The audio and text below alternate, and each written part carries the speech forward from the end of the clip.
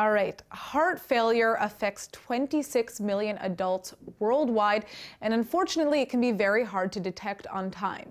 Now, a new Israeli startup has created a non-invasive monitor device that can diagnose heart failure in real time and save millions of lives.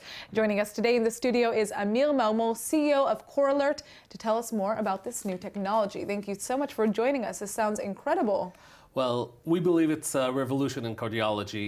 We will be able to give the clinicians, the cardiologists, and the patients, for the first time, the ability to non-invasively measure left ventricular end diastolic pressure, which is an indicator of heart failure and will allow us to predict deterioration of the condition of the patients and correctly diagnose them in real time.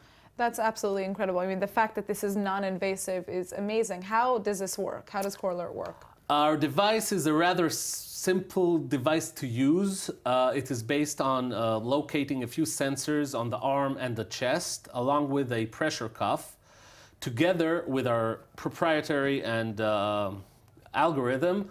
We are able to estimate accurately this index, which is highly relevant and indicative of the condition of the heart.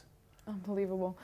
All right, so my first question is, can people already access this device? Is it already available, or is it still... It's still being developed. We are now in the process. We're eager to get our hands on it already. This is a very, very unique product that you've Hopefully, you won't have to wait long until it will be available. At the moment, we're still developing our alpha model, which we hope to finalize in a few months, and then start regulation studies, and hopefully within a short period, it will be available to the market. Now, how did you come up with this idea? How did you start creating something like this? That's a great question. My father, who's also a co-founder of the company, is a professor of cardiology, and he was bothered by this issue, naturally and obviously, as a cardiologist. And together, after a lot of discussions at the dinner table, we decided to try a certain mathematical approach to solving it, and it worked. And from then on, we're trying to develop this device, and here we are today. I think I want to grab a seat at the next dinner that the two of you have.